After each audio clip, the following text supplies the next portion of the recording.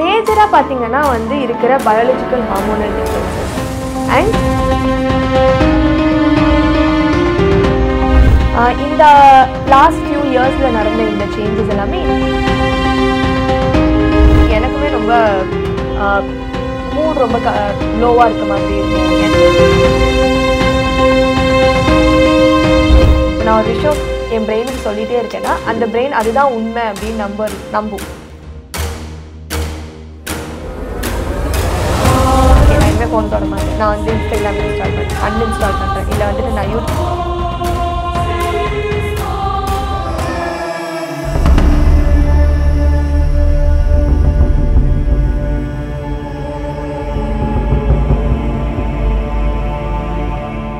எப்படி இருக்கீங்க கிருத்திகா?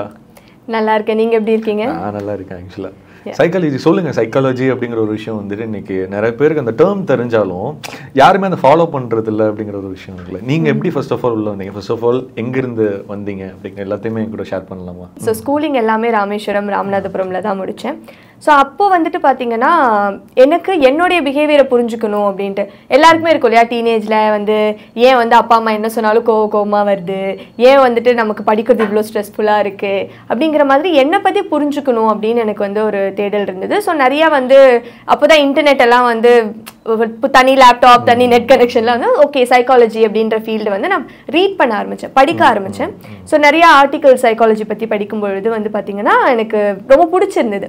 ஸோ ஒரு 8th கிரேட் படிக்கும் போதே வந்துட்டு சரி ஓகே இந்த ஃபீல்டு நல்லா இருக்கே, நம்மளை பற்றி புரிஞ்சுக்கிற மாதிரி இருக்கே. மித்த எல்லா ஃபீல்டும் பார்த்தீங்கன்னா ஒரு 3 வருஷம் 4 வருஷம் படித்து முடிச்சுட்டு தான் நான் அதை அப்ளை பண்ண முடியும். இது நான் வந்து படிக்கும் போதே அப்ளை பண்ணலாமே அப்படின்னு சொல்லிட்டு இன்ட்ரெஸ்ட் வந்தது. ஸோ அப்போ நான் வந்துட்டு வீட்டில் கேட்கும் போதுமே என்னன்னா வந்து அந்த ஃபீல்ட் பற்றி பெரிய ஒரு அவேர்னஸ் கிடையாது. ஸோ கொஞ்சம் கொஞ்சமாக அந்த அவேர்னஸ் பில்ட் பண்ணி என்ன பண்ணலாம், எங்கே காலேஜஸ் இருக்குது அப்படின்னு சொல்லிட்டு சர்ச் பண்ணி தான் வந்துட்டு 12th முடிச்சதுக்கப்புறம் நான் இங்கே SIT காலேஜில் JBS காலேஜில் they have the older psychology department. So அங்கே வந்துட்டு நான் அட்மிஷன் போட்டு படிக்க ஆரம்பித்தேன். ஸோ அப்படி தான் என்னுடைய ஜேர்னி இன்டூ சைக்காலஜி வந்து ஆரம்பிச்சது. என்னை பற்றி தெரிஞ்சுக்கணும் அப்படிங்கிறது. ஸோ என்னை பற்றி தெரிஞ்சுட்டே இருக்கேன் அப்படிங்கும் பொழுது இந்த டூல்ஸ் எல்லாமே பார்த்தீங்கன்னா வந்து என்னோட லைஃபோட எவ்ரி ஆஸ்பெக்டோட கனெக்ட் ஆச்சு. என்னோட ஒரு பர்சன் எனக்கு இருக்க ரிலேஷன்ஷிப்பாக இருக்கட்டும், எங்கள் அம்மா அப்பா கூட எனக்கு இருக்க ரிலேஷன்ஷிப்பாக இருக்கட்டும், எங்கள் அம்மா அப்பா என்ன பண்ணனால நான் இப்படி இருக்கேன், இல்லை நான் என்ன பண்ணுறதுனால அவங்க அப்படி ரியாக்ட் பண்ணுறாங்க, நான் வந்து டெய்லி என்னுடைய டிரான்சாக்ஷன்ஸ் எல்லாமே யார்கிட்ட நான் இன்ட்ராக்ட் பண்ணாலும் சரி, யாரை மீட் பண்ணாலும் சரி, எனக்கு வந்து இந்த சைக்காலஜி வந்து எல்லா இடத்துலையுமே வர மாதிரி இருந்தது. ஸோ ரொம்ப இன்ட்ரெஸ்டிங்காக இருக்குது அப்படிங்கிறதுனால இது ஒரு அப்படியே என்னுடைய ப்ரொஃபஷனாக கரியராக வந்து எடுத்துக்கிட்டேன். ஸோ யூஜி முடிச்சு சைக்காலஜி படித்து முடித்தப்போ எனக்கு ஒரு அண்டர்ஸ்டாண்டிங் என்ன அப்படின்னா, India is a very socially bound country. Especially நம்ம தமிழ்நாடுன்னு பார்த்தீங்கன்னா நம்ம ரொம்ப சோஷியலி பவுண்டான பீப்புள். நம்ம வந்துட்டு தனியாக நம்மளுக்காக யோசிக்கிறத விட மக்களுக்காக யோசிக்கிறது வந்து ரொம்ப அதிகம். நிறைய வந்து நம்ம சோஷியல் ஸ்ட்ரக்சர்ஸ் வந்து நம்மளுடைய டெசிஷன்ஸையோ நம்மளுடைய சாய்ஸஸையோ இன்ஃப்ளூயன்ஸ் பண்ணும். அது எனக்கே நிறைய இடத்துல நடந்திருக்கு, என்னை சுற்றியும் நிறைய இடத்துல நடந்திருக்கு. அப்படிங்கிறதுனால இதையும் அண்டர்ஸ்டாண்ட் பண்ணிக்கணும் அப்படின்னு சொல்லிட்டு நான் வந்து சைக்காட்ரிக் சோஷியல் ஒர்க் படித்தேன். ஸோ சைக்காட்ரிக் சோஷியல் ஒர்க் MSSWவில் படிக்கும்பொழுது எனக்கு அந்த ஒரு அண்டர்ஸ்டாண்டிங் கிடைச்சிது. So psychology and social ஒர்க்கோட காம்பினேஷனாக ஒருத்தவங்களுடைய psychological perspective எப்படி ஒர்க் ஆகும், அந்த சோஷியலாஜிக்கல் ஸ்ட்ரக்சர்ஸ் அண்ட் வேரியபிள்ஸ் எப்படி வந்து அதுக்கு இம்பேக்ட் பண்ணுவோம் அவங்கள அப்படிங்கிறத சேர்ந்து படிக்கும் பொழுது எனக்கு இந்த ஃபீல்டு இன்னுமே ரொம்ப எக்ஸைட்டிங்காக தெரிய ஆரம்பிச்சுது. ஸோ படிக்கும் போதுலேருந்தே நிறைய இன்டர்ன்ஷிப்ஸ், NGOஸோட இன்டர்ன்ஷிப்ஸ் ஆர் வந்து ப்ரிசன் ரீஹாபிலிட்டேஷன் ப்ரோக்ராம்ஸ், அதுக்கப்புறம் வந்து ஸ்பெஷல் கிட்ஸோட ப்ராஜெக்ட்ஸ் பண்ணுறது, அந்த மாதிரி கிடைச்ச எல்லா ஆப்பர்ச்சுனிட்டிலையுமே வந்துட்டு இந்த டூல்ஸ் எல்லாம் யூஸ் பண்ணி பார்க்கலாம், மற்றவங்களுக்கு எப்படிலாம் இந்த டூல்ஸை நம்ம வந்து ஷேர் பண்ணலாம், அது எப்படி அவங்களுக்கு இம்பேக்ட் பண்ணுது, அவங்க லைஃப்பில் எப்படி இது இம்பேக்ட் பண்ணுது அப்படின்னு பார்க்கறது ரொம்ப பிடிச்சிருந்தது, அந்த ஜேர்னியை பார்க்கறது. ஸோ அப்படி தான் என்னுடைய ஜேர்னி இன்டூ சைக்காலஜி வந்து ஆரம்பிச்சது. நான் over 3 years I have experience as practitioner. So ஒரு 3 yearsக்கு மேலே நான் ப்ராக்டிஸ் பண்ணிகிட்ருக்கேன். ஐ trained a lot in clinical நிம்ஹான்ஸில் train பண்ணியிருக்கேன், கேன்சர் இன்ஸ்டியூட்ஸில், அண்ட் வந்து நம்மளோட கோவிடோட டெலிகவுன்சிலிங் ரூமில் வந்து ஒர்க் பண்ணேன். ஸோ அந்த எல்லா இடத்துலையுமே எனக்கு கிடைச்ச எக்ஸ்பீரியன்ஸ் வந்து எனக்கு ரொம்ப ஹெல்ப்ஃபுல்லாக இருந்தது. ஸோ இதை வந்து இன்னும் கொஞ்சம் ஏர்லி ஸ்டேஜில் மக்கள்கிட்ட கொண்டு போய் சேர்க்கணும், நம்ம இதை வந்து ஒரு ப்ரிவென்டிவ் டூலாக மாற்றணும் அப்படிங்கிறதுக்காக எஜுகேஷனுக்குள்ளே வந்தேன். ஸோ எஜுகேஷனில் வந்து ஒரு இன்ஹவுஸ் சைக்காலஜிஸ்ட்டாக ஒரு இன்டர்நேஷ்னல் ஸ்கூலில் ஒர்க் பண்ணேன் 2 yearsஸாக. ஸோ அங்கே வந்துட்டு நம்ம ரொம்ப ஏர்லியாகவே இந்த டூல்ஸ் எல்லாமே மக்கள்கிட்ட கொண்டு போய் சேர்க்கும்போது, நம்ம கற்றுக்கும் போது அது எப்படி லைஃப்பை அழகாக ட்ரான்ஸ்ஃபார்ம் பண்ண முடியும், நமக்கு வர சேலஞ்சஸை எப்படி அவங்க அழகாக வந்து ஹேண்டில் பண்ணுறாங்க அந்த டூல்ஸ் வச்சு அப்படின்னு பார்க்கும்பொழுது it was very helpful. So அதனால நான் முன்னாடியுமே ட்ரைனிங் பண்ணிட்டு இருந்தேன், behavioural training, personality development training. So அதுலேயும் சைக்காலஜிக்கல் டூல்ஸை வந்து இன்க்ளூட் பண்ணி இப்போ ஃபுல் டைமாக ஒரு பிஹேவியரல் ட்ரைனராகவும் மென்டல் ஹெல்த் கன்சல்டண்ட்டாகவும் ஒர்க் பண்ணிட்டு இருக்கேன். செம்ம ஒரு டீட்டெயில் எக்ஸ்பிளனேஷன். ஆக்சுவலாக நீங்கள் சொல்லியிருந்தீங்கல்ல, இந்த மாதிரியான ஒரு விஷயம் டெய்லி டே டு டே லைஃப்பில் வந்துட்டு ஒரு சின்ன விஷயத்த நோட் பண்ணாலும் அதில் ஒரு சைக்காலஜி டேர்ம் இருக்குது. அப்பா கூட ஒரு சண்டை நடந்தால் கூட அந்த ஒரு சைக்காலஜி ஏன் அதை ரியாக்ட் பண்ணுறாங்க அப்படிங்கிற விஷயம் அது இன்ட்ரெஸ்டிங்காக இருந்தாலுமே கூட எல்லா இடத்துலையுமே அதை பார்க்கும்போது போர் இல்லை, ஒரு வெறுப்பாக இல்லையா அது? லைக் அது வந்து அந்த பேஷன் இருக்கிறது தான். ஸோ நீங்கள் ஒரு இடத்துலையுமே பார்த்தீங்கன்னா ஒரு இண்டிவிஜுவலுமே ரொம்ப யூனிக், ஒரு எக்ஸ்பீரியன்ஸுமே ரொம்ப யூனிக். ஸோ எப்படி நம்ம ஒருவரோட எக்ஸ்பீரியன்ஸ்லேருந்தும் அந்த யூனிக்கான விஷயங்களை பார்க்கும்பொழுது, யூனிக்கான விஷயங்களை கேட்கும்பொழுது it makes it even more interesting for me இந்த ஃபீல்டில். நிறைய பேர் அதுதான் சொல்லுவாங்க, சைக்காலஜிஸ்ட்னால் வெறும் பிரச்சனைகள் மட்டும்தானே கேட்பீங்க, எல்லாரும் உங்கள் பிரச்சனைகள் தானே எடுத்துகிட்டு வருவாங்க அப்படின்றது கிடையாது. நிறைய இடத்துல வந்து தெரப்பி வந்து ஒரு டூலாக ஹெல்ப்ஃபுல்லாக இருக்கும். ஏன்னா ஒரு இண்டிவிஜுவல் அவங்களுடைய எமோஷன்ஸ், அவங்க பேட்டர்ன்ஸ் எங்கேருந்து வருது, ஏன் அவங்களோட பேட்டர்ன்ஸ் அப்படி இருக்குது அப்படிங்கிறதெல்லாம் எக்ஸ்ப்ளோர் பண்ணும்பொழுது இன்னும் ஒரு ஹியூமனாக நம்மளுமே நிறையா கற்றுப்போம். ஒரு தெரப்பி செஷனில் ஒரு கிளைண்ட் வராங்க அப்படின்னா வெறும் அந்த கிளைண்ட் மட்டும் அதுலேருந்து வந்து கற்றுட்டு போகிறது கிடையாது, நாங்களுமே அந்த இடத்துல நிறையா கற்றுப்போம். ஸோ அந்த ஒரு எவர் லேர்னிங் ப்ராசஸ் இருக்கிறதுனால இந்த ஃபீல்டு எனக்கு வந்து ரொம்ப இன்ட்ரெஸ்டிங்காக தான் தெரியுது. இன்னொன்று என்னென்னா, இப்போ ஒரு விளாக் பண்ணுறாங்கன்னு வச்சுக்கோங்களேன், ஒரு விளாக் யூடியூபர்ஸ் பண்ணுறாங்க, வெளியில் போயிட்டு நிறைய விஷயத்தை எக்ஸ்ப்ளோர் பண்ணுறாங்க, நிறைய இடத்த எக்ஸ்ப்ளோர் பண்ணுறாங்க. அவங்களுக்கு அது கண்டினியூஸாக பண்ணிகிட்டு இருக்கனால அது எப்படி மாறுதுன்னா, அவங்க அதை ரசிக்கிறத மறந்து வீடியோ கான்சியஸாக மாறிடுறாங்க. அது ஸோ அந்த விஷயம் இந்த சைக்காலஜிக்கு உங்கள் லைஃப்பில் அது எதுவுமே இது வரைக்கும் பாதிச்சது இல்லையா? அந்த மாதிரியான ஒரு டெஃபினெட்லி இருக்கும் உங்களுக்கு. ஏன்னா நீங்கள் சொல்கிற அதுதான், ஒரு விஷயத்த வந்து நீங்கள் பண்ணிகிட்டே இருக்கும்போது அதுக்கு எனர்ஜி, அதுக்கு தாட், அதில் வந்துட்டு உங்களுடைய எமோஷன்ஸ் எல்லாமே போடும் பொழுது அது ஆட்டோமேட்டிக்காக ஒவ்வொரு பீரியட் ஆஃப் டைம் வந்துட்டு உங்களுக்கு அது ரொம்ப அந்தளவுக்கு என்ஜாயபிளாக இல்லாமல் இருக்கலாம். ஏன்னா அது ஒரு ப்ரெஷராக மாற ஆரம்பிச்சிடும். நீங்கள் ஜாலியாக பண்ண ஒரு விஷயமே இப்போ வந்து எனக்கு ஒரு ரெஸ்பான்சிபிலிட்டியாக இருக்குது, ஒரு ப்ரெஷராக இருக்குது அப்படின்னு. இப்போ ரீசெண்டாகவே நம்ம நிறைய யூடியூபர்ஸ் அதனால பிரேக்ஸ் எடுக்கிறதையும் அவங்க வந்து மென்டல் ஹெல்த்தை ப்ரையாரிட்டைஸ் பண்ணுறதை பார்க்குறோம், which is a good thing. So அதே மாதிரி எல்லா சைக்காலஜிஸ்ட்க்கும், எல்லா மென்டல் ஹெல்த் ப்ரொஃபஷனல்ஸ்க்கும், தெரப்பிஸ்ட்க்கும் இருக்கும். ஸோ அங்கே தான் வந்து செல்ஃப் கேர் ரொம்ப இம்பார்ட்டண்ட்டாக வருது. நான் வந்து என்னோட கிளைண்ட்டுக்கு ஒழுங்காக கரெக்டான சர்வீஸ் ப்ரொவைட் பண்ணால் நான் என்ன ஒழுங்காக பார்த்துக்கணும். ஸோ அப்போ ரொம்ப நெசசரியாக breaks, self care and therapy for therapist. என்னதான் வந்து யார் எப்படி சொன்னாலுமே ஒரு தெரபிஸ்ட்டுக்குமே தெரப்பி அப்படின்றது ரொம்ப ரொம்ப இம்பார்ட்டண்ட்டான ப்ராசஸ். ஏன்னா என்னுடைய வெல்பீயிங்கை நான் பார்த்துக்கிட்டா மட்டும்தான் நான் ஒரு ஆப்டிமல் ஹெல்த்தில் இருப்பேன். அப்போ தான் நான் வந்துட்டு பெஸ்ட்டாக வந்து என்னுடைய சப்போர்ட்டையோ என்னுடைய சர்வீசஸையோ ஃபெசிலிட்டேட் பண்ண முடியும். ஸோ அதனால இந்த விஷயங்கள்லாம் வந்து நம்ம ரொட்டீனாக கரெக்டாக பண்ணிகிட்டே இருக்கோம் அப்படின்னா அந்த எனர்ஜைசிங், அந்த ரீஜுவனேஷன் நடந்துகிட்டே இருக்கு. ஓகே, இப்போ பசங்க சைக்காலஜிக்கும் பொண்ணுங்க சைக்காலஜிக்கும் உள்ள வித்தியாசம் அப்படிங்கிற மாதிரி எதுவும் இருக்கா? அது எப்படி அதை ப்ரிடிக்ட் பண்ணுறது? லைக் அந்த மாதிரி நிறைய வந்து பார்த்துருப்போம். அக்கார்டிங் டு மெயின் சைக்காலஜி இது, அக்கார்டிங் டு ஃபீமேல் சைக்காலஜி இதுன்னு மேஜராக பார்த்தீங்கன்னா வந்து இருக்கிற பயாலஜிக்கல் ஹார்மோனல் டிஃப்ரென்சஸ் அண்ட் நம்ம சோஷியல் ஸ்ட்ரக்சரில் இருக்க டிஃப்ரென்சஸ் அதுதான். இன்ஃபேக்ட் நீங்கள் பார்த்தீங்கன்னா ஒரு மேலோட சைக்காலஜி இன்னொரு மேலோட சைக்காலஜி ஒன்றா இருக்காது. பட் ஆனால் நம்மளோட சோஷியல் ஸ்ட்ரக்சர் சில விஷயங்களை நமக்கு வந்துட்டு ஜெண்டர் ஓரியன்டாக, ஜெண்டர் ஸ்டீரியோ டைப்ஸாக கூட நம்ம அதை எடுத்துக்கலாம். சம்டைம்ஸ் வந்து வகுத்து வச்சிருக்கு இல்லையா? ஸோ அதை பேஸ் பண்ணி தான் அந்த ஒரு ஜென்ரலைசேஷன் நம்ம பண்ணுறோம். இது எல்லாரும் மென் இப்படி இருப்பாங்க, விமென் இப்படி இருப்பாங்க அப்படின்ட்டு. பட் அந்த ஜென்ரலைசேஷனை உடைக்கிறது தான் சைக்காலஜி. இந்த சென்ஸ் நீங்கள் வந்து அதில் உங்களோட யூனிக் ட்ரைட்ஸ் எல்லாருமே அப்படி இருக்கணும்னு அவசியம் கிடையாது. பட் ஜென்ரலாக இன்னும் டிஃப்ரென்ஸ் இருக்கா அப்படின்னு கேட்டிங்கன்னா அந்த பயோகெமிக்கல் ஹார்மோனல் டிஃபரன்சஸ் தாண்டி நம்மளோட சோஷியல் ஸ்ட்ரக்சர்ஸ் எப்படி வளரும், எந்த மாதிரி இடத்துல வளரும், நம்மளோட சோஷியலி நம்மளோட ரெஸ்பான்சிபிலிட்டிஸ் என்னவா இருக்குது, எக்ஸ்பெக்டேஷன்ஸ் என்னவா இருக்குது, ரிசோர்ஸஸ் என்னக்கிட்ட இருக்குது அப்படிங்கிறது தான் உங்களுக்கு வந்து டிஃப்ரென்சஸாக மேஜராக இருக்கும். எல்லாத்துக்குமே ஒரு எக்ஸெப்ஷன் இருக்கும். எல்லாத்துக்குமே இருக்குங்கிறீங்க. சூப்பர். ஆக்சுவலி நீங்கள் இருக்க மென்டல் ஹெல்த் எந்த அளவுக்கு இருக்குன்னு நினைக்கிறீங்க இப்போ பீப்புள்ஸ் மத்தியில்? ஏன்னா ஃபுட் டயட்டாக இருக்கட்டும், எதுவுமே இன்னைக்கு ஒழுங்காக ஹரிபரியான லைஃப்பில் வாழ்ந்துட்டு இருக்கோம். அதுவுமே ஒரு சைக்காலஜி தானே? டெஃபினட்டாக. இன்ஃபேக்ட் வந்து இப்போ வந்து மென்டல் ஹெல்த் அவேர்னஸ் அதிகமாக இருக்குது. நிறைய பேர் மென்டல் ஹெல்த் பற்றி பேச ஆரம்பிக்கிறோம். நிறையா வந்து ஈவன் சோஷியல் மீடியாலையுமே உங்களுக்கு நிறைய வந்து பேர் அதை பற்றி பேச ஆரம்பிக்கிறாங்க. அவங்களோட மென்டல் ஹெல்த் ஜேர்னி பற்றி நிறைய பேர் வெளியில் வந்து பேசுகிறாங்க. ஆக்டர்ஸாக இருக்கட்டும், ஸ்போர்ட்ஸ் பீப்புளாக இருக்கட்டும், ஈவன் வந்து ஆண்டர்ப்ரனர்ஸாக இருக்கட்டும், யூடியூபர்ஸாக இருக்கட்டும், எல்லாருமே அவங்க மென்டல் ஹெல்த் ஜேர்னி பற்றி நிறையா பேச ஆரம்பிக்கிறோம். இந்த லாஸ்ட் ஃபியூ இயர்ஸில் நடந்த இந்த சேஞ்சஸ் எல்லாமே இன்னும் நிறைய ஒரு விசிபிலிட்டி கொடுத்துருக்கு. மென்டல் ஹெல்த்னா என்ன அப்படின்னு மேஜராக கோவிட்ல இருந்து நம்ம அந்த ஒரு அப் ஹில் இன் திஸ் ட்ரெண்டுன்னே நம்ம சொல்லலாம். இதுவரை பார்த்துராத ஒரு விஷயம் இல்லை, நிறைய இடத்துல பார்த்தோம். ஏன்னா நிறைய we were forced to sit with our own emotions. So mental health பொறுத்த வரைக்கும் பார்த்தீங்கன்னா it has always existed. Mental ஹெல்த்ன்றது எல்லாருக்குமே இருக்கு. எப்படி எல்லாருக்கும் ஃபிசிக்கல் ஹெல்த் இருக்கோ அதே மாதிரி எல்லாருக்கும் மென்டல் ஹெல்த்தும் இருக்கு. இப்போது எங்களுக்கு இப்போ நாங்கள் ஒரு சைக்காலஜி அப்படிங்கிற ஒரு விஷயத்தை வந்துட்டு சர்ச் பண்ணுறோம். ஒரு நார்மல் பீப்புள் கூகுளில் போய் சர்ச் பண்ணுவோம்.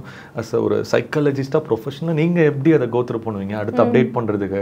ஏன்னா இது ஒரு விஷயம் மட்டும் இல்லை, ஏன்னா இதுக்கு முன்னாடியான ஒரு சைக்காலஜி வேறு மாதிரி இருந்துச்சு. இன்றைக்கி மொபைல் வந்ததுக்கப்புறம் அதோட சைக்காலஜியை டோட்டலாக வேறு மாதிரி இருக்குது.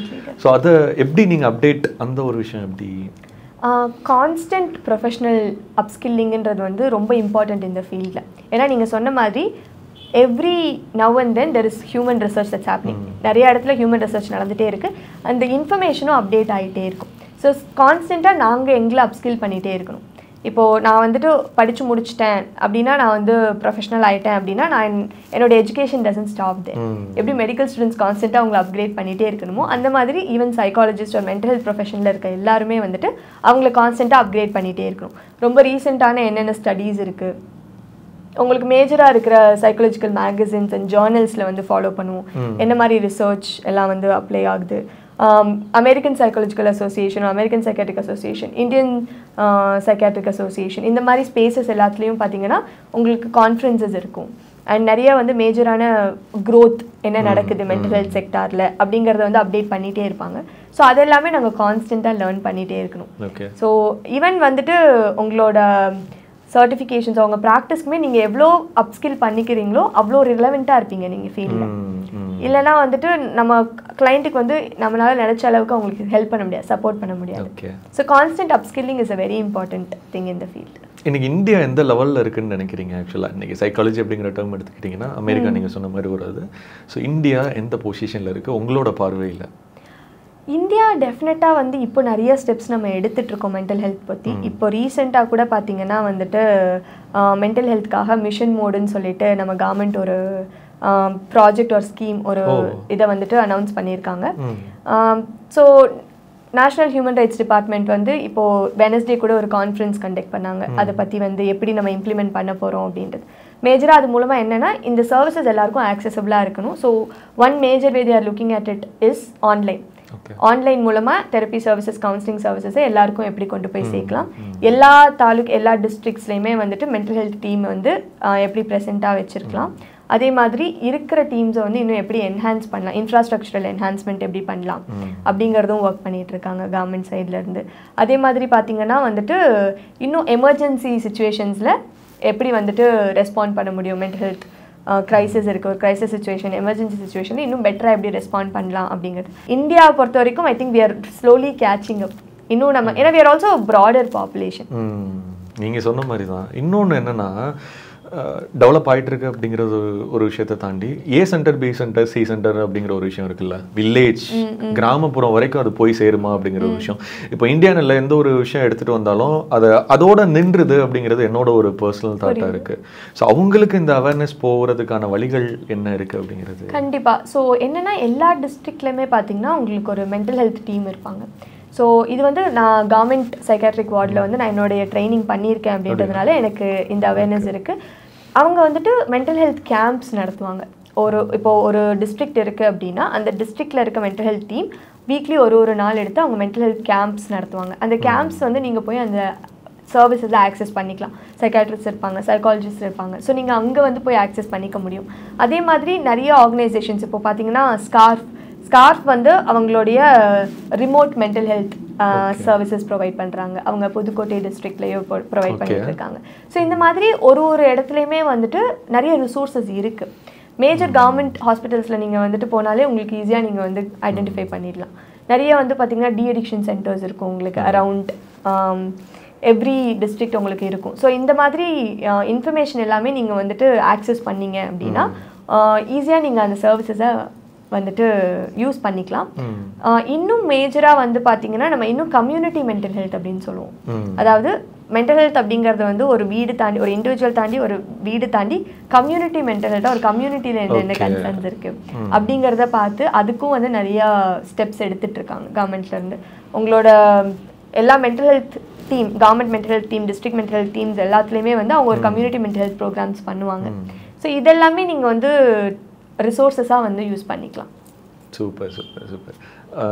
இந்த டேர்ம் சைக்கோ அப்படிங்கிற விஷயம் இருக்குல்ல, அது இன்னைக்கு அவ்வளோ ஹாஷான வேர்டாக மாதிரி இருக்குல்ல, ஏன் அது என்ன காரணம் அப்படிங்கிற ஒரு விஷயம்? ஏன்னா அதுவும் நார்மலான ஒரு விஷயம் தான். நீங்கள் ஏன்னா அது உங்களோட பாயிண்ட் ஆஃப் வியூவில் நான் சொல்கிற ஒரு விஷயம் உங்களுக்கு ரொம்ப கிளியராக இருக்கும். என்ன காரணம் அது? I think over the period of time அதை சுற்றி இருக்கிற ஒரு ஸ்டிக்மா தான். சைக்காலஜி சைக்கோ அப்படிங்கிறது வந்துட்டு ரொம்ப வந்து நம்ம ஒருத்தவங்களை இழிவுபடுத்துகிற டேர்மாக யூஸ் பண்ண ஆரம்பிச்சிட்டோம். இவன் பாரு சைக்கோ மாதிரி பிஹேவ் பண்ணுறான், எராட்டிக்காக பிஹேவ் பண்ணாங்க அப்படின்னா நீ சைக்கோவா அப்படின்னு கேட்குறது. அந்த மாதிரி சைக்காலஜி அப்படிங்கிறது வந்துட்டு மைண்ட், அவ்வளோதான். சைக் அப்படின்றது மைண்ட். ஸோ மைண்டை பற்றின ஒரு விஷயம், மைண்டோடைய ஸ்டடி அப்படிங்கிறது தான் சைக்காலஜி. ஸோ அதை வந்துட்டு அவங்க காலப்போக்கில் அந்த மக்கள் எப்படி பிஹேவ் பண்ணாங்க அப்படிங்கிறத பார்த்து அதை வந்து அந்த வேர்டோடு அசோசியேட் பண்ண ஆரம்பிச்சிட்டோம். ஸோ அதை அசோசியேட் பண்ணதுனால காலப்போக்கில் அதை வந்து ஒரு ஸ்டிக்மாவாக வந்து மாறிடுச்சு. இப்போது அதை வந்து டீமிஸ்டிஃபை பண்ணிகிட்ருக்கோம் கொஞ்சம் கொஞ்சமாக. சைக்காலஜி அப்படிங்கிறத வந்து ரொம்ப கரெக்டான அப்ராப்ரியேட்டான இடத்துல யூஸ் பண்ண ஆரம்பிக்கிறது. அந்த ஒருத்தவங்களை நீங்கள் எராட்டிக்காக பார்த்தீங்கன்னா அவங்கள அந்த டேர்மில் கூப்பிடக்கூடாது அப்படிங்கிற விஷயங்கள். மென்டல்னு கூப்பிடக்கூடாது. மென்டல் மேத்துன்னு இருக்குது அப்படின்னா அவன் மென்டல் பைத்தியம் கிடையாது இல்லையா. மென்டல் அப்படிங்கிறது is a mind, the functions of a mind அப்படின்றது தான். ஸோ அந்த வேர்ட்ஸ் எல்லாத்தையுமே வந்து டீஸ்டிக்மடைஸ் பண்ணிகிட்டே இருக்கும். It's a process. இன்னும் நிறையா பேர் அதை வந்துட்டு ஆக்டிவாக பண்ண ஆரம்பிக்கணும். அதை வந்து நம்ம அந்த வேர்டோட உண்மையான அர்த்தம் என்ன அப்படிங்கறத புரிஞ்சுட்டு அதை டீஸ்டிங்மென்ட் அடுத்தவங்களை இழிவுபடுத்துறதுக்காக யூஸ் பண்ணக்கூடாது அப்படிங்கிறது. ப்ரிடிக்ஷன் அப்படிங்கிற ஒரு விஷயம் இருக்குல்ல, சைக்காலஜியில் எந்த அளவுக்கு அது ஒரு கரெக்டாக இருக்கும்? ப்ரெடிக்ஷன் அப்படின்றத தாண்டி அண்டர்ஸ்டாண்டிங். உங்களோட சைக்காலஜிக்கல் டூல்ஸை வந்து நீங்கள் அண்டர்ஸ்டாண்ட் பண்ணுறதுக்கு யூஸ் பண்ணிக்கலாம். It is not meant to define, it's meant to explain things. பிஹேவியரை explain பண்ணிக்கிறதுக்கு, அண்டர்ஸ்டாண்ட் பண்ணிக்கிறதுக்கு அப்படின்றது தான். இட் டசன்ட் மீன் தட் எப்போவுமே அது அப்படி தான் டிஃபைன் ஆகணும் அப்படின்னு கிடையாது. ஸோ ப்ரெடிக்ஷன்ஸ் அப்படிங்கிறது வந்துட்டு ஒரு சைக்காலஜிஸ்ட்னா வந்தோன்னே நான் என்ன நினைக்கிறேன்னு ப்ரெடிக்ட் பண்ணுவாங்களா அப்படின்னா கிடையாது. ஏன்னா நிறைய பேர் வந்து நானுமே படிக்காதீங்கன்னு, ஓ நீ ஒரு சைக்காலஜிஸ்டா, ஓ சைக்காலஜி படிக்கிறியா, நான் என்ன மனசு நினைக்கிறேன்னு சொல்லு அப்படின்றது. இன்னுமே வந்து can you read my mind அப்படிங்கிறது தான் வந்து அடுத்த கேள்வி அதான் வச்சிருந்தேன் அப்படிங்கிறது தான் வந்து இருக்கு. So it's understanding of human behaviour. அந்த ஒருத்தவங்களுடைய பிஹேவியரை, அந்த பிஹேவியர் பின்னாடி என்னென்ன பேட்டர்ன்ஸ் இருக்குது, என்னென்ன ப்ராசஸ் இருக்குது, ஏன் அவங்க வந்து அந்த மாதிரி பிஹேவ் பண்ணுறாங்க அப்படிங்கிற அண்டர்ஸ்டாண்டிங்கை ப்ரொவைட் பண்ணுறதுக்கு தான் we use psychological theories to understand people. இப்போ உங்ககிட்ட ஒரு பேஷண்ட் வராங்க, இல்லை அது ஜஸ்ட் கிளைண்ட்டுன்னு வச்சுக்கோங்க, பேஷண்ட் வேணாம் கிளைண்ட்டுன்னு வச்சுக்கலாம். அவங்கக்கிட்ட நீங்கள் எப்படி சொல்லி கன்வின்ஸ் பண்ணுற மாதிரி இருக்கும்? ஏன்னா சில பேர் வந்துட்டு தப்பாக எடுத்துப்பாங்க. இல்லைனா ஒரு ஜென்ரல் செக்கப்காக கூட வந்திருக்கலாம், மேபி அவங்களுக்கு மென்டலாக ஏதாவது ஒரு டிஸ்டர்ப் நடந்திருக்கலாம். நீங்கள் அதை சொல்லும் போது அவங்களோட ரியாக்ஷன் எந்த மாதிரி இருக்கும்? ஜென்ரலி பார்த்தீங்கன்னா அந்த வில்லிங்னஸ் இருந்து தான் மோஸ்ட்லி உங்களுக்கு கிளைண்ட்ஸ் வருவாங்க. வில்லிங்னஸ் இன் த சென்ஸ் எனக்கு ஏதோ ஒரு விதத்தில் சப்போர்ட் தேவை அப்படிங்கிறது. அண்ட் நிறைய பேருக்கு இருக்க ஒரு misconception about psychologist R therapist R counsellors என்னன்னா, அவங்க வந்து நமக்கு சொல்லுவாங்க என்ன பண்ணணும்னு, அவங்க நமக்கு அட்வைஸ் பண்ணுவாங்க அப்படின்னு. ஆக்சுவலாக கிடையாது. எனி கவுன்சிலர் ஆர் தெரபிஸ்ட் வந்து உங்களுக்கு அட்வைஸ் பண்ண மாட்டேன். we are only there to give you tools to look at it from different perspective. ஒரு விஷயத்தை நீங்கள் பார்க்குறீங்க அப்படின்னா அதோடைய மல்டிபிள் பர்ஸ்பெக்டிவ்ஸாக அதை வந்து பார்க்குறதுக்கூடிய டூலை தான் நம்ம அவங்களுக்கு ஹெல்ப் பண்ணுவோம். ஸோ அவங்களோட டெசிஷன்ஸ் தான் இருக்கும். It's always the clients decision. புரிதல் அப்படிங்கிற விஷயத்தை சொல்கிறீங்க. அவங்களுக்கு அந்த புரிதலை ஏற்படுத்தி கொடுக்குறது, அவங்களுக்கு வந்து மித்த பர்ஸ்பெக்டிவில் பார்க்குறதுக்கான ரிசோர்ஸஸை ப்ரொவைட் பண்ணுறது. ஏன் உங்கள் பிரெயின் ஏன் வந்து இந்த விஷயத்தை இந்த மாதிரி ப்ராசஸ் பண்ணுது அப்படிங்கிற ஒரு அண்டர்ஸ்டாண்டிங் இருக்கும் இல்லையா, அந்த அண்டர்ஸ்டாண்டிங்கில் மூலமாக அதை அவங்க அண்டர்ஸ்டாண்ட் பண்ணிக்கிறதுக்கு அவங்களுக்கு ஹெல்ப் பண்ணுறது. So it's a facilitating work. நம்ம வந்து அந்த இடத்துல அவங்களுக்கு சஜஷன்ஸ் மட்டும்தான் ப்ரொவைட் பண்ண முடியும். இந்த மாதிரி இருக்குது, இதெல்லாம் சஜஷன்ஸ் அப்படின்னு. So lot of the time அந்த அண்டர்ஸ்டாண்டிங், அந்த ட்ரஸ்ட், அந்த நான் ஜட்ஜ்மெண்டல் சேஃப் ஸ்பேஸ் ப்ரொவைட் பண்ணிட்டோம் அப்படின்னாலே கிளைண்ட்ஸ் ஆர் மோர் வில்லிங். அப்போ சைக்காலஜி கன்சல்ட்க்கு வரதுக்கே சைக்காலஜி ஃபாலோ பண்ண வேண்டிய விஷயங்கள் இருக்குல்ல? டெஃபினட்டா இட்ஸ் தேர் எவ்ரிவேர். அதான் எல்லாருமே பண்ணிட்டு தான் இருக்கும். we are all understanding psychology, using human psychology in different ways. ஆனால் வந்துட்டு as simple as வீட்டில் வந்து ஒரு விஷயம் கேட்கணும், அம்மா கிட்ட ஏதோ ஒன்று கேட்கணும், அப்பா கிட்ட ஏதோ ஒன்று கேட்கணும் அப்படின்னா கரெக்டாக டைம் பார்த்து அவங்க எந்த மூடில் இருக்காங்க அப்படின்றத பார்த்துட்டு போய் கேட்போம் இல்லையா. அது ஒரு அண்டர்ஸ்டாண்டிங் தான். அந்த இடத்துல நீங்கள் அவங்களோட எமோஷன்ஸ் அண்டர்ஸ்டாண்ட் பண்ணிக்கிறீங்க. நீங்கள் எப்படி அதை போய் அப்ரோச் பண்ணால் அவங்க வந்து உங்களுக்கு ரெஸ்பாண்ட் பண்ணுவாங்க நீங்கள் நினைக்கிற மாதிரி. ஸோ இந்த மாதிரி we are all using it in different ways. அது இன்னும் கான்ஷியஸாக இன்னும் ஒரு பெட்டர் அண்டர்ஸ்டாண்டிங்கோட கிளாரிட்டியோட யூஸ் பண்ணுவோம். அவ்வளோ. மார்க்கெட்டிங் சைக்காலஜி அப்படின்னு ஒரு விஷயம் இருக்குல்ல, இப்போ இந்த வீடியோ ரிலீஸ் ஆகுது, யூடியூப்ல ரிலீஸ் ஆகுது, இன்ஸ்டா ஃபேஸ்புக்கில் ரிலீஸ் ஆகுது அப்படின்னா அதுக்குன்னே ஒரு சைக்காலஜி இருக்குல்ல பேசா, மக்கள் எந்த மாதிரியான விஷயங்கள் போட்டால் பார்ப்பாங்க, இல்லை இந்த வீடியோவே எந்த மாதிரியான சஜஷன் டைட்டில் வச்சா பார்ப்பாங்கிற விஷயம், அதை பற்றி ஏதாவது ஷேர் பண்ண முடியுமா?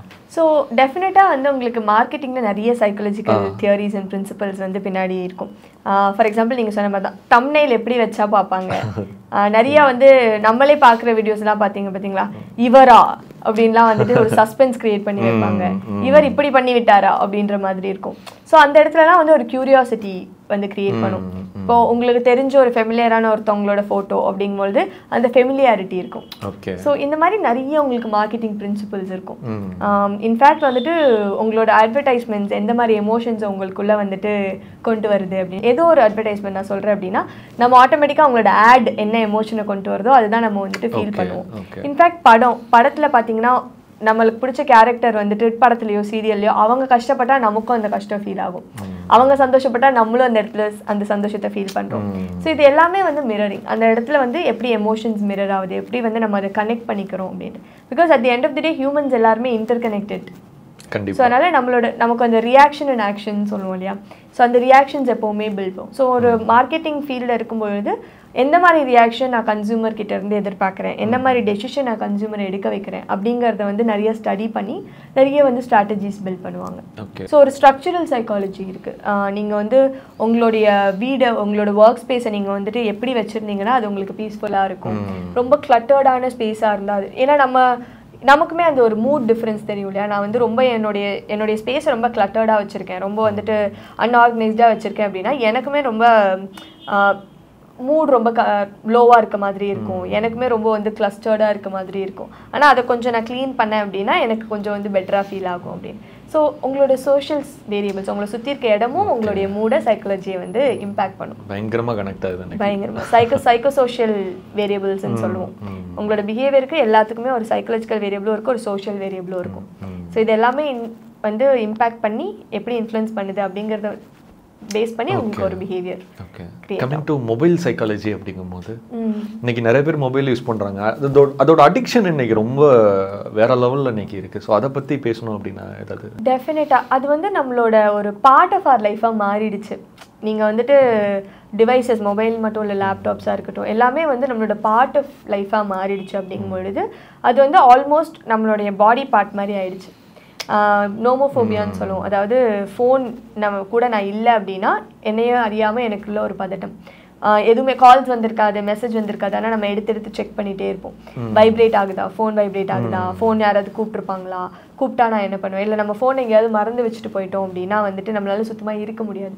யார் கால் பண்ணியிருப்பா, யார் வந்துட்டு மெசேஜ் பண்ணியிருப்பா அப்படின்னு நம்மளுடைய ப்ரீ ஆக்குப்பைடாக அந்த தாட்ஸ் வந்து நம்ம பிரெயினை கன்சியூம் பண்ணிட்டே இருக்கும். இப்போ அது பார்த்திங்கன்னா இன்னும் அதிகமாக இருக்குது. பிகாஸ் நிறையா விஷயங்களுக்காக நம்ம ஃபோனை வந்து டிபெண்ட் பண்ண ஆரம்பிச்சிருக்கோம். நம்மளுடைய நிறையா கன்வீனியன்ஸும் இருக்குது. அதில் நிறைய விஷயங்கள் கன்வீனியண்ட்டாக நமக்கு ஃபோன் மூலமாகவோ டிவைசஸ் மூலமாகவோ கிடைக்கிது. Internet has given a huge opportunity. நம்ம வந்து குளோபலாக கனெக்ட் பண்ண முடியுது. பட் அதை கரெக்டாக அண்டர்ஸ்டாண்ட் பண்ணி அந்த கரெக்டாக வந்துட்டு நம்ம ரெகுலேட் பண்ணோம் அப்படின்னா, கண்ட்ரோல் இல்லை, ரெகுலேட் பண்ணோம் அப்படின்னா வந்துட்டு நம்ம அதை வந்து நமக்கு பெனிஃபிஷியலாக யூஸ் பண்ணிக்கலாம். இப்போது நம்மளோட இன்ஸ்டாகிராம் அனாலஜி சொல்லுவோம் இல்லையா, நம்ம எந்த மாதிரி கான்டென்ட் பார்க்குறோமோ அந்த மாதிரி கான்டென்ட் தான் நமக்கு திருப்பி வந்துட்டே இருக்கும். அப்படிங்கும் பொழுது இப்போ நான் ஒரு விஷயம் என் பிரெயினுக்கு சொல்லிகிட்டே இருக்கேன்னா அந்த பிரெயின் அதுதான் உண்மை அப்படின்னு நம்பும். அந்த நம்புறதுக்கு ஏற்ற மாதிரி எவிடன்சஸ் தேட ஆரம்பிக்கும். அப்போ அதே மாதிரி தாட்ஸ் அதே மாதிரி எண்ணங்கள் தான் திருப்பி வந்துட்டே இருக்கும் நமக்கு. ஸோ இதை வந்து அண்டர்ஸ்டாண்ட் பண்ணிவிட்டு நம்ம எல்லாரும் நிறைய பேர் நினைக்கிறது நம்ம கண்ட்ரோல் பண்ணணும் இந்த பிஹேவியரை அப்படின்னு. கண்ட்ரோல் பண்ணோம் அப்படிங்கும்போது நம்ம வந்து ஒரு அப்ரப்டாக ஓகே நான் இனிமேல் ஃபோன் தொட மாட்டேன், நான் வந்து இன்ஸ்டாகிராம் அன்இன்ஸ்டால் பண்ணுறேன், இல்லை வந்துட்டு நான் யூடியூப் அன்இன்ஸ்டால் பண்ணுறேன் அப்படின்ற மாதிரி நம்ம கண்ட்ரோலிங் பிஹேவியராக எடுத்துகிட்டு போகிறோம். கண்ட்ரோலிங் பிஹேவியர் அப்படின் போது அந்த பேட்டர்னை பிரேக் பண்ணி கண்ட்ரோல் பண்ணுறதுன்றது is very challenging task. But rather நம்ம ரெகுலேட் பண்ணலாம். ஸோ நான் அதை எப்படி ஃப்ரேஸ் பண்ணுறன்றதே என் பிரெயின். கண்ட்ரோலிங் போது இது நீ பண்ணக்கூடாது, இப்போ நீங்கள் வந்து பிரியாணி பற்றி யோசிக்காதீங்க வைரமுத்துன்னு சொன்னேன்னா ஃபஸ்ட்டு உங்களுக்கு மைண்டில் என்ன வரும்? பிரியாணி தான். ஸோ அப்போ நீங்கள் வந்து ஒரு விஷயம் பண்ணாத அப்படின்னு சொல்லும் பொழுது உங்கள் பிரெயின் அதை ப்ராசஸ் பண்ணுறதை விட இதை ரெகுலேட் பண்ணிக்கலாம். இப்போ நான் வந்துட்டு இவ்வளோ மணி நேரம் தான் இதுக்கு நான் ஸ்பெண்ட் பண்ண போகிறேன் அப்படின்னு நான் ஒரு ரெகுலேஷன் கொண்டு வந்தேன் அப்படின்னா இன்னுமே ஹார்மோனியஸாக நம்ம வந்து அந்த ரிலேஷன்ஷிப் நம்ம ஃபோனோட நமக்கு இருக்க ரிலேஷன்ஷிப்பை வந்து ஹெல்த்தியாக ஆக்கிக்கலாம்.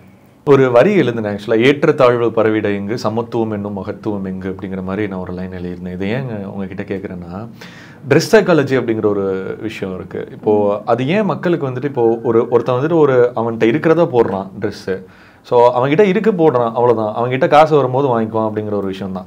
பட் அதை பார்க்கும்போதே அதை வச்சே அந்த பீப்புளை ஜட்ஜ் பண்ணுறது தான் அப்படிங்கிற ஒரு விஷயம் இருக்குல்ல.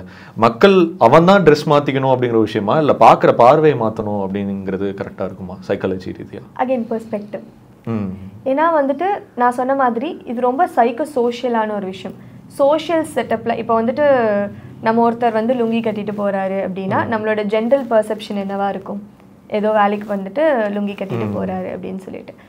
ஏன்னா நம்ம வந்து பார்த்தவங்க எல்லாருமே வேலை முடிச்சுட்டு அந்த மாதிரி போகிறவங்க தான் லுங்கி கட்டிட்டு போவாங்க அப்படின்ற மாதிரி பார்த்து அந்த விஷயத்தை நம்ம வந்து உண்மை இதுதான், இப்படி தான் ஒரு விஷயம் இருக்கணும் அப்படின்னு ஒரு ஸ்ட்ரக்சர் வந்து க்ரியேட் பண்ணி வச்சுருப்போம்.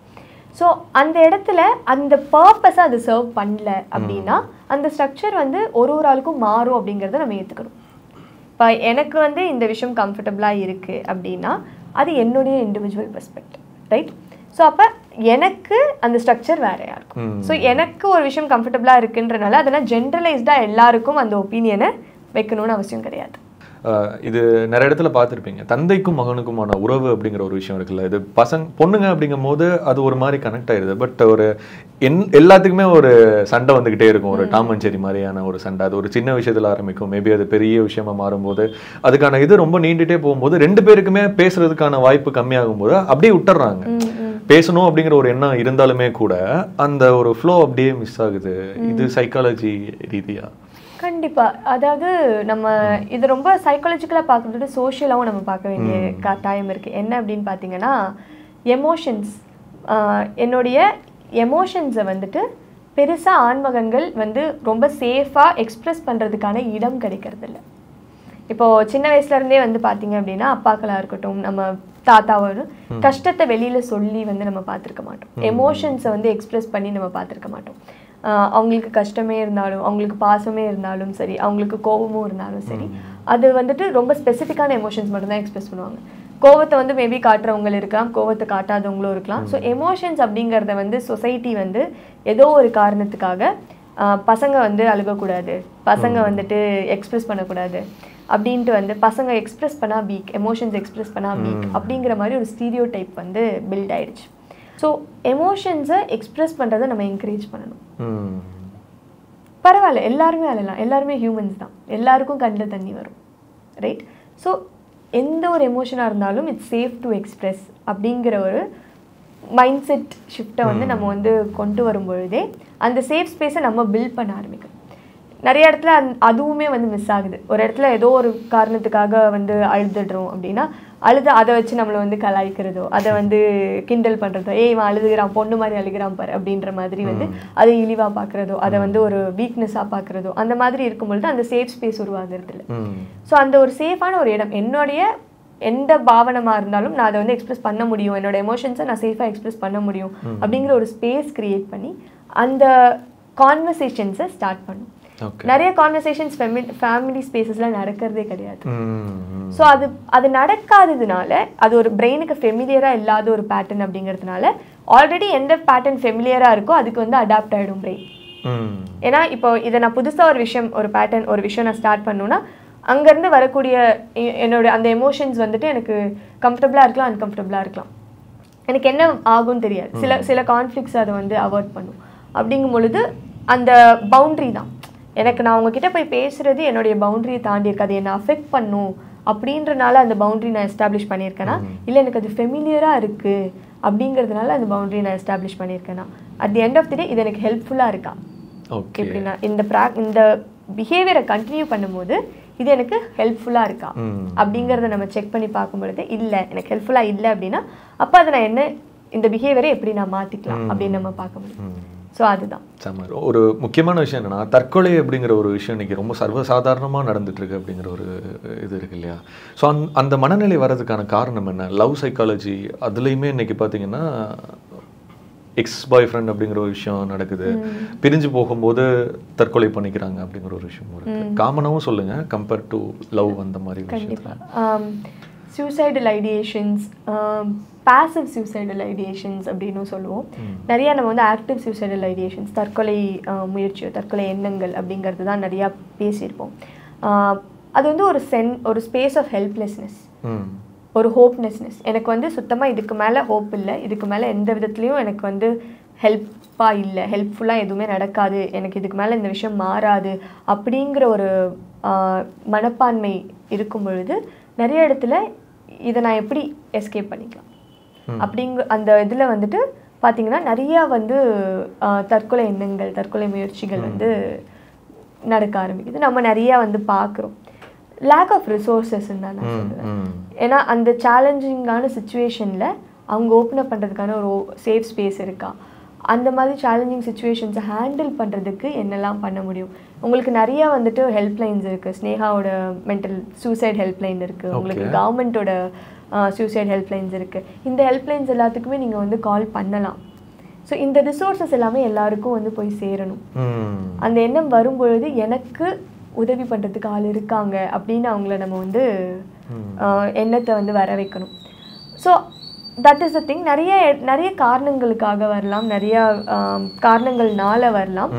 பட் ஆனால் அது எதுக்கும் தீர்வு கிடையாது அப்படிங்கிறது தான். ஆனால் அதுக்காக நம்ம அவங்கள ப்ளேம் பண்ணுமானா இல்லை. So as a society, as a support சிஸ்டமாக நம்ம அவங்களுக்கு ஒரு சப்போர்ட் சிஸ்டம் ஆல்ரெடி பில்ட் பண்ணி கொடுக்கணும். இங்கே தான் நம்ம வந்துட்டு மென்டல் ஹெல்த்தை வந்து ஒரு ப்ரிவென்டிவ் விஷயமா பார்க்கணும். சின்ன வயசுலேயே அந்த எமோஷ்னல் மேனேஜ்மெண்ட் டூல்ஸ் எல்லாமே நம்ம கற்றுக் கொடுக்குறோம் மக்களுக்கு அப்படின்னா அந்த சப்போர்ட் சிஸ்டம் நம்ம பில்ட் பண்ணி கொடுக்குறோம். உனக்கு எதுனாலும் வந்து வர்றதுக்கு இந்த ஒரு சேஃப் ஸ்பேஸ் இருக்குது அப்படின்னு நம்ம பில்ட் பண்ணி கொடுக்கும்போது அவங்களுக்கு இன்னும் அதிகமாக ரிசோர்ஸஸ் இருக்கும் அந்த மாதிரி எமோஷன்ஸை ஹேண்டில் பண்ணுறதுக்கு, அந்த மாதிரி தாட் ப்ராசஸை ஹேண்டில் பண்ணுறதுக்கு. ஸோ அதனால கரெக்டான அந்த ஆல்டர்னேட்டிவ்ஸ் நம்ம சின்ன வயசுல அப்படி தானே கற்றுக்கிட்டோம். இது ஹெல்தி ஃபுட்டு நமக்கு சின்ன வயசுல அப்படி தான் சொல்லி கொடுத்தாங்க. ஸோ நம்ம ஹெல்தி ஃபுட்னா இதுன்னு நம்ம வந்து அண்டர்ஸ்டாண்டிங். அதே மாதிரி healthy ways of expressing emotions, healthy ways of handling சுச்சுவேஷன்ஸ்ன்றதை வந்துட்டு நம்ம ஒன்று அவங்களுக்கு சொல்லிக் கொடுப்போம். இன்னொன்று மாடலிங். அஸ் அடல்ட்ஸ் நம்ம அதை பற்றி தெரிஞ்சுட்டு அதை வந்து மாடல் பண்ணும்போது அது இன்னும் போய் சேரும். ஸோ பேரண்டிங்கில் வந்து மேஜராக நம்ம பேசுகிற ஒரு விஷயம் வந்து மாடலிங். உங்கள் குழந்தை வந்து உங்களை வந்து எப்போவுமே நோட் பண்ணிகிட்டே இருக்காங்க. நீங்கள் என்ன பண்ணுறீங்க, எப்படி பேசுகிறீங்க, எப்படி நடந்துக்கிறீங்க, இது எல்லாத்தையுமே அந்த குழந்தை நோட் பண்ணும். ஒரு இடத்துல சொல்லுவோம் போய் பேசக்கூடாது அப்படின்னு சொல்லிட்டு, அதே அப்பாவோ அம்மாவோ வந்து திருப்பி ஃபோனில் இல்லை ஆஃபீஸில் லீவ் போடுறதுக்கு ஏதோ ஒரு காரணத்துக்காக வந்து எக்ஸ்கியூஸ் சொல்கிறோன்னா அஸ் அடல்ட் நம்மளால அதை புரிஞ்சுக்க முடியும். அந்த சுச்சுவேஷனுக்கு ஏற்ற மாதிரி நம்ம வந்து ரெஸ்பாண்ட் பண்ணுறோம். கான்டெக்சுவல் அண்டர்ஸ்டாண்டிங் அப்படிங்கிறது நமக்கு இருக்கும். அந்த குழந்தைக்கு அது இருக்குமா? ஸோ அப்போ அந்த குழந்தைகிட்ட அதை பற்றி நான் பேசணும். உட்காந்து டெவலப்மெண்ட்னா என்ன, க்ரோத்னா என்ன, பவுண்ட்ரினா என்ன, உன்னோடைய உடம்பு, உன்னோடைய எண்ணம், உன்னோடைய ஐடியாஸ் அப்படிங்கிற அந்த தனித்துவத்தை அந்த குழந்தைக்கு வளர்க்கும் பொழுது அந்த குழந்தை வந்து இன்னும் அழகாக அதை வந்து கற்றுக்கிட்டு வளரும். அது ஸ்கூல்ஸ்லேயும் இருக்கணும், வீட்லேயும் இருக்கணும். ஸோ அது ஒரு ப்ராக்டிஸாக இருக்கும்போது அவங்க சின்ன வயசுலேருந்தே they learn healthy forms of behaviour. சூப்பருங்க. ரொம்ப சீரியஸாக போயிட்டோம். கம்மிங் பேக் டு ஒரு ஜாலியான டாபிக் அப்படின்னா எனக்கு தெரிஞ்சு ட்ரீம் சைக்காலஜி அப்படின்னு நான் நினைக்கிறேன். ரொம்ப இன்ட்ரெஸ்டிங்கான டாபிக் இல்லை. ஸோ ட்ரீம் சைக்காலஜி பற்றி பேசணும்னா நிறைய பேருக்கு நிறைய விதமான ஒரு கனெக்ஷன் இருக்கும், டிஃப்ரெண்ட் பெர்ஸ்பெக்டிவ் இருக்கும், எல்லாமே இருக்கும், ரைட்? சில பேர் என்கிட்ட ஷேர் பண்ண விஷயம் என்னன்னா அவங்களுக்கு நடக்கிற ட்ரீம்ஸ் வந்துட்டு அப்படியே நடக்குது அப்படிங்கிற விஷயத்த கூட ஷேர் பண்ணியிருந்தாங்க. ஈவன் எனக்குமே அந்த விஷயங்கள் சின்ன சின்ன விஷயங்கள் இருக்குது. அதை பற்றி நீங்கள் அதை எப்படி கனெக்ட் பண்ணுறீங்க, சயின்ஸாலும் சரி இல்லை சைக்காலஜி? ட்ரீம் சைக்காலஜி வந்து ரொம்ப இன்ட்ரெஸ்டிங்கான ஒரு விஷயம் நீங்கள் சொன்ன மாதிரி. ஏன்னா வந்துட்டு உங்களோட பிரெயின் நிறைய விஷயத்த சப்கான்ஷியஸாக வந்து ரெக்கார்ட் பண்ணிகிட்டே இருக்கும். உங்களோட சப்கான்ஷியஸ் மெட்டீரியல் தான் நிறையா உங்கள் ட்ரீமில் வந்து ரீசர்ஃபேஸ் ஆகும் அப்படின்னு சொல்லுவோம். ட்ரீம் சைக்காலஜி வந்துட்டு பார்த்தீங்கன்னா இன்னுமே ரொம்ப ரொம்ப ரொம்ப ஃபேசினேட்டிங்காக இருக்கிற ஒரு பார்ட் ஆஃப் சைக்காலஜின்னு சொல்லலாம். நீங்கள் சொன்ன மாதிரி ட்ரீம்ஸ் வந்து a lot of the time ரிலேட்டபிளாக இருக்கலாம். சில டைம்ஸ் வந்து உங்களோட ரொம்ப நீண்ட காலமாக இருக்கிற கொஸ்டின்ஸ்க்கு ஆன்சர்ஸ் உங்களுக்கு ட்ரீம்ஸில் வர மாதிரி இருக்கலாம். ஏன்னா நிறைய சப்கான்ஷியஸாக இருக்கிற விஷயங்களை வந்துட்டு ட்ரீம் வந்து கான்ஷியஸாக கொண்டு வந்து காட்டும் உங்களுக்கு. நிறைய வந்து ரிப்ரெஸ் பண்ணி வச்சுருக்க எமோஷன்ஸ், ரிப்ரெஸ் பண்ணி வச்சுருக்க தாட்ஸ் நம்ம பிரெயின் ஆட்டோமேட்டிக்காக ஒரு ஃபில்டரிங் பண்ணிகிட்டே இருக்கும். இதை வந்து நான் ரொம்ப நாளாக நான் இது இந்த மாதிரி விஷயங்கள் நான் யோசிக்கக்கூடாது, இது என் வேல்யூ சிஸ்டமில் இல்லை, இதை வந்து யோசிக்கிறது தப்பு, அது சோஷியலாக வந்து பில்டாக இருக்க ஸ்டீரியோடைப்பாக இருக்கலாம், இல்லை நான் பர்சனலாக பில்ட் பண்ணி வச்சுருக்கேன். ஸோ அந்த மாதிரி ரிப்ரெஸ் பண்ணி வச்சுருக்க தாட்ஸ், நான் அந்த மாதிரி அமைக்க வச்சுருக்க எமோஷன்ஸ், இது எல்லாத்தையுமே வந்துட்டு பார்த்திங்கன்னா கொண்டு வந்து உங்களுக்கு ட்ரீம்ஸில் வந்து காட்டும். ரொம்ப இன்ட்ரெஸ்டிங்கான ஒரு ப்ராக்டிஸ் வந்து நீங்கள் ட்ரீம் ஜேர்னலிங் சொல்லுவோம். ட்ரீம் ஜேர்னலிங் அப்படிங்கிறது உங்களுக்கு எந்த அளவுக்கு ட்ரீம்ஸ் ஞாபகம் இருக்கோ அது நீங்கள் ஜேர்னல் பண்ணிகிட்டே வந்தீங்க, your writing down the dreams எழுதிட்டே வந்தீங்க அப்படின்னா நீங்கள் நிறைய வந்து இன்ட்ரெஸ்டிங்கான இன்சைட்ஸ் பேட்டர்ன்ஸ்லாம் அதில் பார்க்கலாம் அப்படின்ட்டு. Very specific part of the dream மட்டும் தான் நமக்கு ஞாபகம் இருக்குது அப்படின்னா அதில் வந்து ஃபோக்கஸ் அதிகமாக நம்ம பண்ணியிருக்கோம் அப்படின்றது. ஸோ ரீகால் பண்ணுறது, ட்ரீம்ஸை ரீகால் பண்ணி எவ்வளோ ரீகால் ஆகுதோ அதை நீங்கள் ஜேர்னல் பண்ணாலே போதும். கனெக்ட் பண்ணி பார்க்கும்பொழுது ஓகே இது இதுவாக இருக்கும், இது இதுவாக இருக்கும் அப்படின்ற மாதிரி கனெக்ட் பண்ணுவோம்.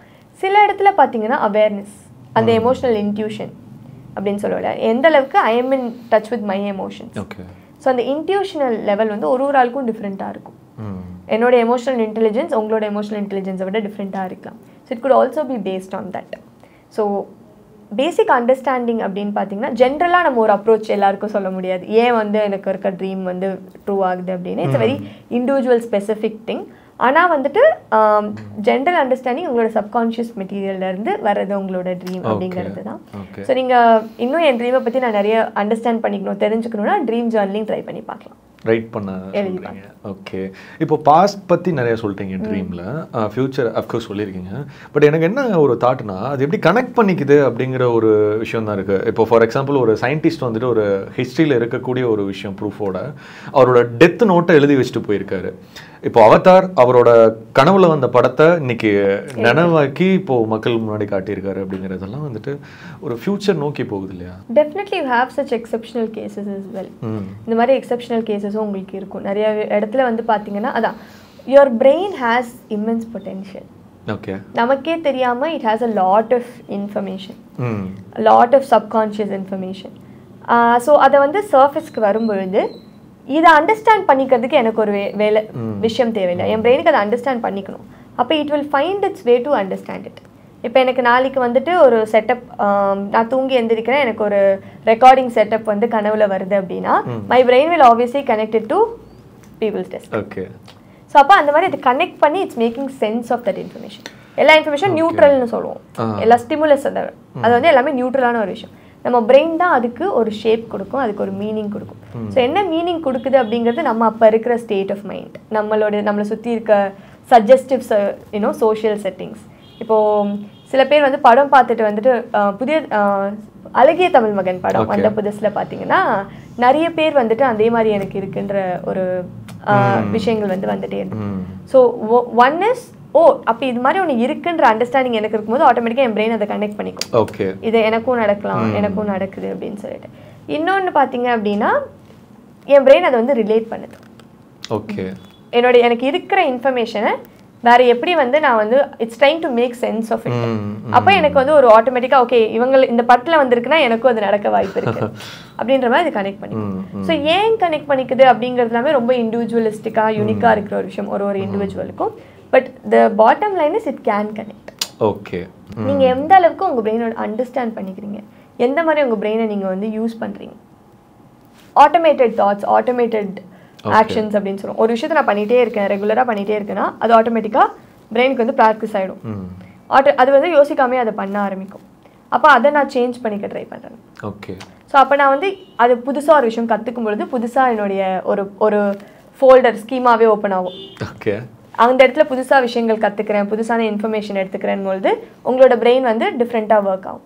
நீங்கள் சொன்ன மாதிரி கிரியேட்டிவாக நான் ஒரு விஷயம் பண்ணும்பொழுது என்னோட creative side of the brain வந்து ஆக்டிவேட் ஆகும். ஸோ இந்த மாதிரி நான் என்னோட பிரெயினோட பொட்டன்ஷியலை எந்த அளவுக்கு யூஸ் பண்ணுறேன், எந்த அளவுக்கு என்னோட எமோஷன் என்ன பற்றின அவேர்னஸ் நான் பில்ட் பண்ணிக்கிறேன், எமோஷனல் இன்டெலிஜென்ஸ் நான் எவ்வளோ பில்ட் பண்ணிக்கிறேன், செல்ஃப் அவேர்னஸ் எவ்வளோ பில்ட் பண்ணிக்கிறேன், சோஷியல் அவேர்னஸ் நான் எவ்வளோ பில்ட் பண்ணிக்கிறேன். இது எல்லாமே வந்துட்டு உங்களோட பிரெயினை நீங்கள் வந்து அட்மோஸ்ட்டாக யூஸ் பண்ணுறதுக்கு ஹெல்ப்ஃபுல்லாக இருக்கும். நான் ஒரு இன்னொரு வரியும் எழுதியிருந்தேன், மறந்த சில விஷயங்களை என்னால் மறக்க முடியாமல் இருக்கேன் அப்படிங்கிற ஒரு விஷயம். ஏன்னா ஒரு சின்ன இன்சிடென்ட் இது எல்லாருக்குமே நடந்திருக்கலாம். ஏதோ ஒரு பாஸ்டில் நடந்த விஷயம் அப்படியே டோட்டலாக மறந்துருக்கலாம், ஆக்சிடென்ட் நடந்திருக்கலாம், தலையில் அடிபட்டிருக்கலாம், அந்த ஒரு நாள் நடந்த சம்பவம் மறந்து போயிருக்கலாம். ஆனால் அது திரும்ப திரும்ப திரும்ப திரும்ப அதை பற்றியே நம்ம திங்க் பண்ணிகிட்டு இருப்போம். மேபி அந்த லொக்கேஷனுக்குள்ளே நம்ம அடிபட்டு கிடந்த அந்த ஒரு இடத்த நம்ம பாஸ் பண்ணி போகும்போது அந்த ஒரு தாட் வரும். இதோட கனெக்டிவிட்டி ட்ராமா அப்படின்னு சொல்லுவோம். அதாவது வந்துட்டு ஒரு விஷயம் என்னை ரொம்ப வந்து இம்பேக்ட் பண்ணியிருக்கு, என்னை வந்து எனக்கு ரொம்ப அதிகமான ஒரு வலியை கொடுத்ததா இருக்கலாம், ரொம்ப அன்எக்ஸ்பெக்டடாக நடந்திருக்க ஒரு விஷயம், என் மேலே ரொம்ப அதிகமான ஒரு அழுத்தத்தை கொடுத்த ஒரு விஷயம் ட்ராமா அப்படின்றது.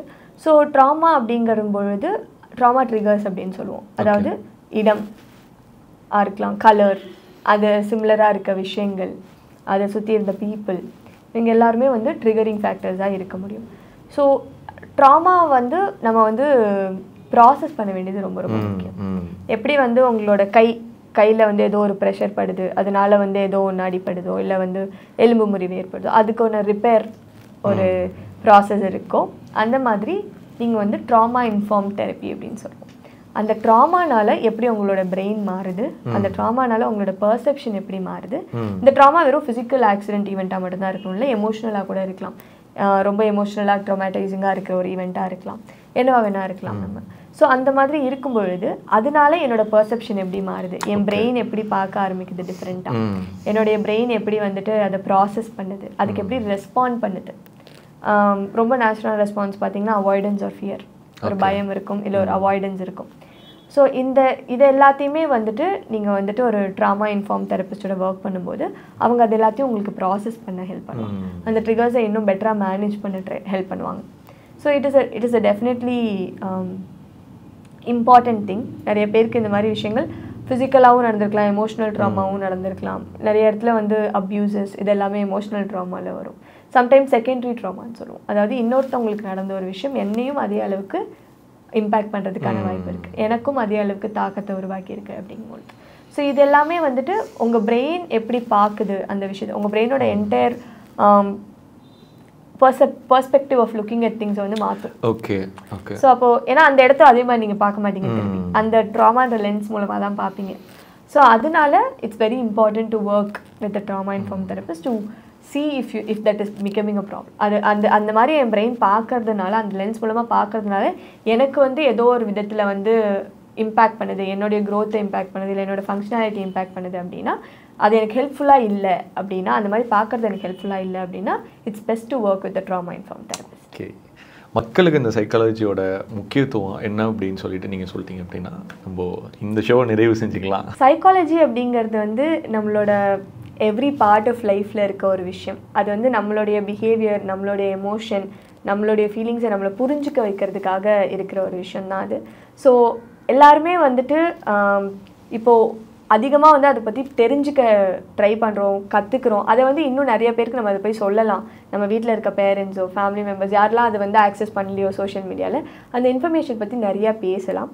அது மூலமாக வர சேலஞ்சஸ், எனக்கு வந்து ஏதோ ஒரு சேலஞ்ச் இருக்குது, எனக்கு வந்து என்னுடைய லைஃப்பில் ஏதோ ஒரு சேலஞ்ச் இருக்குது, என்னோடய மென்டல் ஹெல்த்தில் ஏதோ ஒரு சேலஞ்ச் இருக்குது, என்னோடய வெல்பீயிங்கில் ஏதோ ஒரு சேலஞ்ச் இருக்குது அப்படின்னா அதுக்கான சப்போர்ட் இருக்குது. எப்படி வந்துட்டு எனக்கு ஒரு காய்ச்சல் தலைவலி அப்படின்னா உடனே நான் போய் டாக்டர்கிட்ட போகலாம் அப்படிங்கிற ஒரு முடிவு எடுக்கிறோமோ, அதே மாதிரி நீங்கள் தாராளமாக வந்துட்டு mental health professionals, therapist, counsellors கிட்ட போங்க. அந்த சப்போர்ட்டுக்கு உங்களுக்கு அந்த தேவைப்படுற அந்த சப்போர்ட் கிடைக்கும். அந்த சேலஞ்சஸ்லேருந்து வெளியில் வர்றதுக்கு தெரப்பி, கவுன்சிலிங் அது வந்து ஒரு டூலாக பார்த்தோன்னா நம்ம அதனால இருந்து ரொம்ப அதிகமாக பெனிஃபிட் அடையலாம்.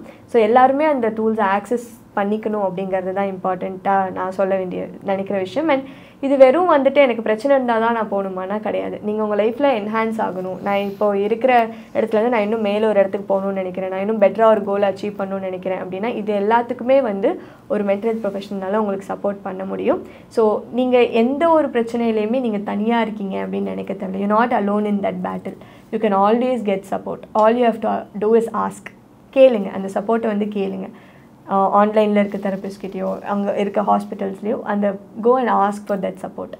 நம்ம நிறைய கேட்க தான் அந்த சப்போர்ட் இன்னும் ஆக்சசிபிளாக நிறைய பேருக்கு வந்து சேரும். ஸோ எல்லாருமே சப்போர்ட்டை ஆக்சஸ் பண்ணுவோம். ஒருத்தருக்கு ஒருத்தர் இன்டர் கனெக்டடாக ஒருத்தருக்கு ஒருத்தர் ஹெல்ப் பண்ணி சப்போர்ட் பண்ணி நம்ம எல்லாருமே ஒரு வெல்பீயிங், நம்மளோட வெல்பீயிங்கை என்ஹான்ஸ் பண்ணிக்கணும்னு நான் ஆசைப்பட்றேன். இவ்வளோ நேரம் உங்களோட நேரத்தை ஒதுக்குனதுக்கு ரொம்ப ரொம்ப நன்றி. அண்ட் பர்சனலாக நான் ரொம்ப ஹாப்பி. ஆக்சுவலாக நான் ஒரு 2 வருஷமாக பேசிகிட்டே இருந்தோம், எதுவுமே பண்ண முடியாது. டக்குன்னு ஒரு இன்டர்வியூ அப்படின்னு நீங்களும் அக்செப்ட் பண்ணி வந்தீங்க அப்படிங்கிற விஷயம் எல்லாத்துக்குமே நன்றி. உங்களோட ஃப்யூச்சர் ப்ராஜெக்ட்ஸ் எல்லாமே சிறப்பாக வரணும் அப்படின்னு எங்கள் டீம் சார்பாக வாழ்த்துக்கிறோம். Thank you so much people desk எனக்கு ஒரு ஆப்பர்ச்சுனிட்டி இங்கே கொடுத்ததுக்கு. ஏன்னா இது மூலமாக இன்னும் நிறைய பேர்கிட்ட வந்து மென்டல் ஹெல்த்தோட இம்பார்ட்டன்ஸ் கொண்டு போய் சேர்க்க முடியும் அப்படிங்கும்பொழுது இதுக்கு இந்த ஆப்பர்ச்சுனிட்டி கொடுத்ததுக்கு ரொம்ப ரொம்ப தேங்க்ஸ். நன்றி. Thank you so much. ஓ தேங்க்யூ ஸோ மச்.